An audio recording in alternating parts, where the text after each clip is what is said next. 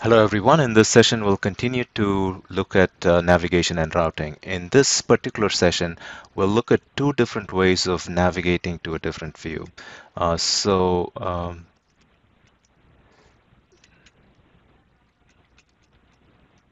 okay, so we'll look at two different ways of navigating to a different view. So the first way is by changing the hash. And I believe that we also looked at it briefly in the previous session. So the router, the SAP UI5 router, has a navTo method, and it takes the name of the route.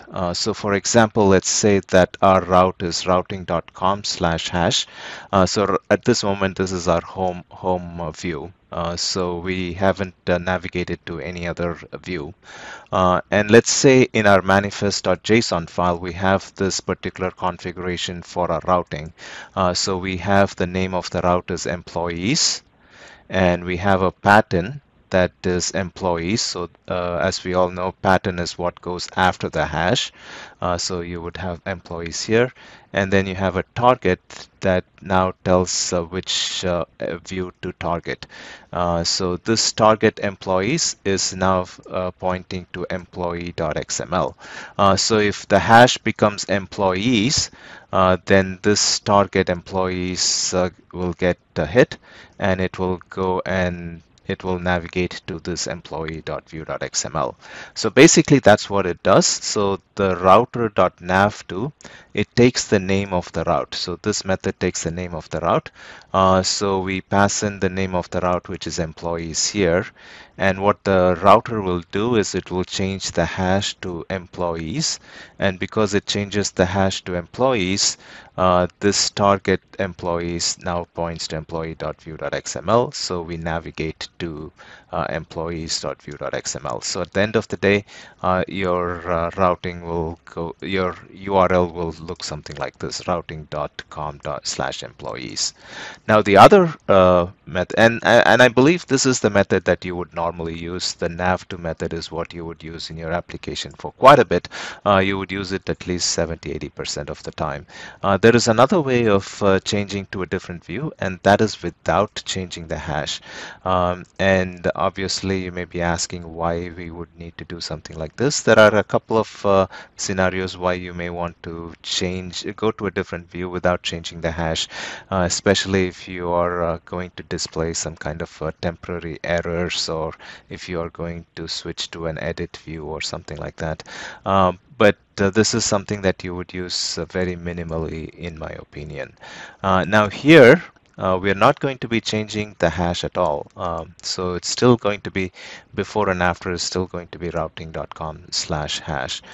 So what we do is we get the list of targets. So we get, so there's the target employees, there's the target home, there's the target invalid, everything that we have specified in our manifest.json.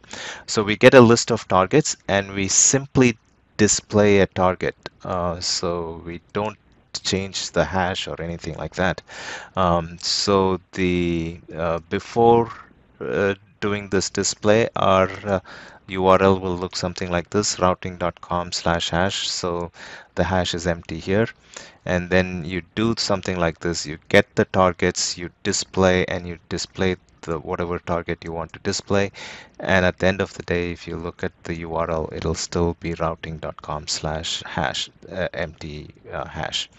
Okay, so let's look at these two different ways of navigating to a different view. So what I'll do is I'll go to my home.view.xml, and I have two buttons here. So one is it's going to display an invalid target, and we are going to use the display method. And the other one, we are going to use the navTo method. So let's start with the navTo method first. So I go into my home controller.js because on navTo valid route, so we need to define the method here. So let's go into the home controller.js, and here in the home controller.js, let's first do the on navTo. And so it's fairly simple. We do this get router. So this is the on press event of the button. So we get this get router, and this get router is defined in base controller, and this gives us the router for our application. So the router has a navTo method, and it takes the employees, the name of the route. And obviously we haven't defined the name of the route, so we go into manifest.json, and here we define a new route. So we call that employees, and the pattern that needs to be matched is /employees. So this is what needs to go after the hash. And if it goes after the hash, if there is employees after the hash, this target is where we want to go. So this target, I'm going to specify it as going to employees. So we need to create a new view that says employees, and once this route is hit, we need to go to employees. So let's go ahead and quickly create this employees view. So we'll call it employees view.xml, and we already have an employees view.xml. So this is fairly simple. There's nothing in it. The title is employees. So it's just a basic view with nothing in it. And we also have an employees controller, and also this has nothing. It's fairly empty. Okay, so let's make sure that this works. So what I will go ahead and do is run it, and we should have these two buttons. Obviously, we've only coded for the first one, the navTo employees. So let's click on navigate to valid route, and obviously this took us to employees, which is good. And if you go to the end of the URL, and you can see in our hash, we see that there is /employees.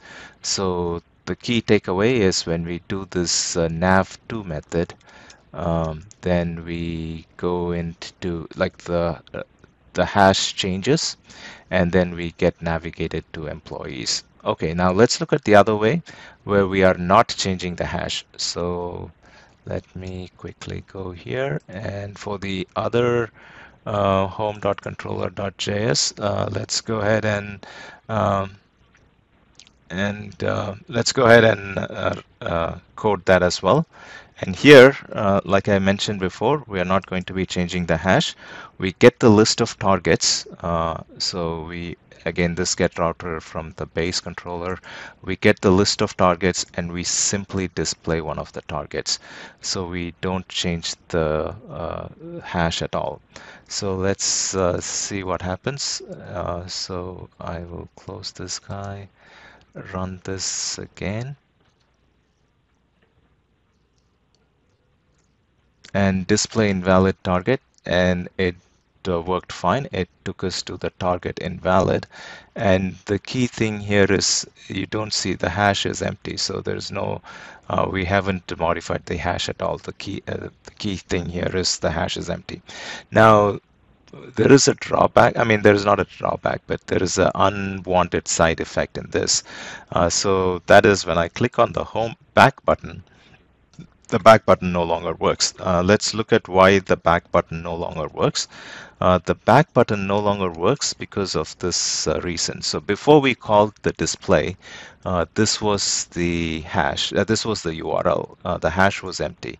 Now after calling the display, this is the URL. So the URL hasn't changed. So basically the history hasn't changed, and the router doesn't, it thinks that we are in the same page because the URL hasn't changed, and therefore there is no, it doesn't route you back. It doesn't know where to route you back.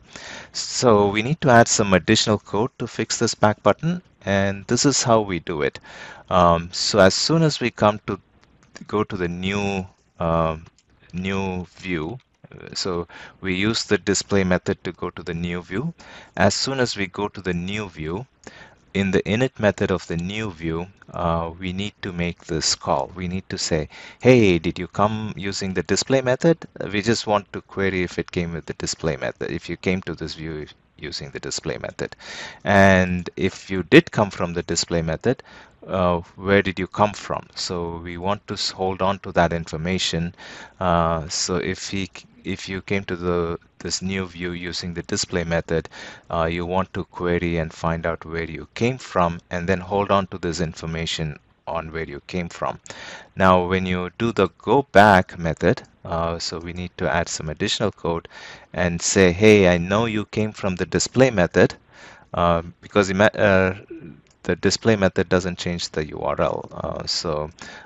But we already know that he came from the display method, and we also know where he came from. So we are kind of basically doing what the history would do, but just for this one particular way of moving about. So we know we came from the display method, and I know where you came from, so we kind of have the history for this display method. So if you came from the display method, I can send you back to the same view. And when you send him back to the same view, you also use the display method. So let's see how we put this all together, right? So here in my not found controller.js. So on my onInit method, I need to figure out where he came from. And I can do this in a couple of ways. Okay, so what are we doing here? So we are getting the router. I guess we could just get the router from the base controller itself. Yeah, so we are getting the router from the base controller. We are getting the target invalid, and we are asking, hey, did you come using this display method for this target invalid?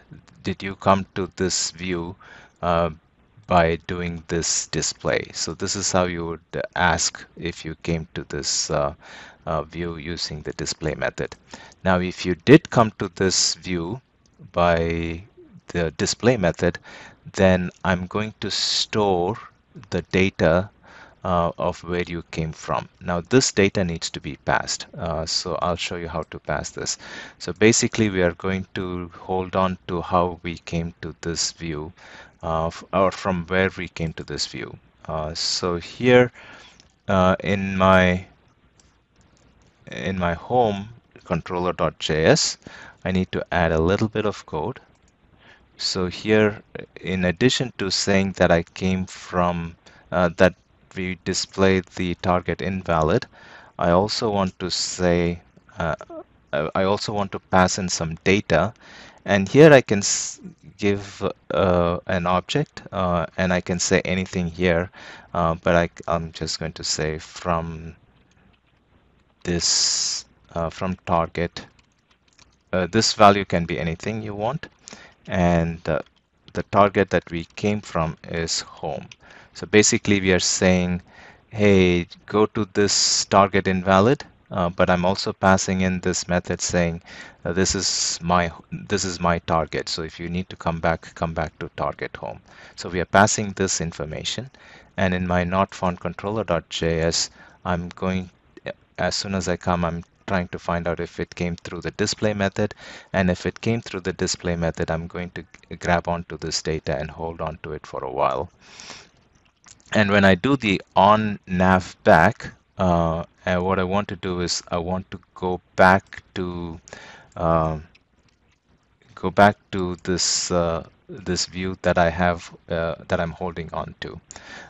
So I'm holding on to this target, and this target value should be target home, and I want to go back to target home. So in the on nav back, what I'm going to do is if there is a value for this data, so this is going to be the value that we passed in. So this is going to be from target home. Again, this from target can be whatever value you have, whatever you want. And if there is a from target, obviously if you change this to just say from, then this will also be just say from. And then we get the router, and then we go to targets and display. So the key thing is you want to go back to that view using the display method, not the navTo method. So don't use the navTo method here. And then once you go back, you want to delete this because you don't want to hold on to this forever. You want to delete this, and then you want to return. Now, supposing he didn't come using display, he came here with navTo method, then we just call the base controller's navback method, and that base controller will take care of everything. Okay, so let's see how this all plays out. I will close this, and if I go and run this, if all goes well, then we should be able to nav back. So let me display this invalid target. It goes to the invalid target. I hit back and we are back. Okay, that's it for now, folks.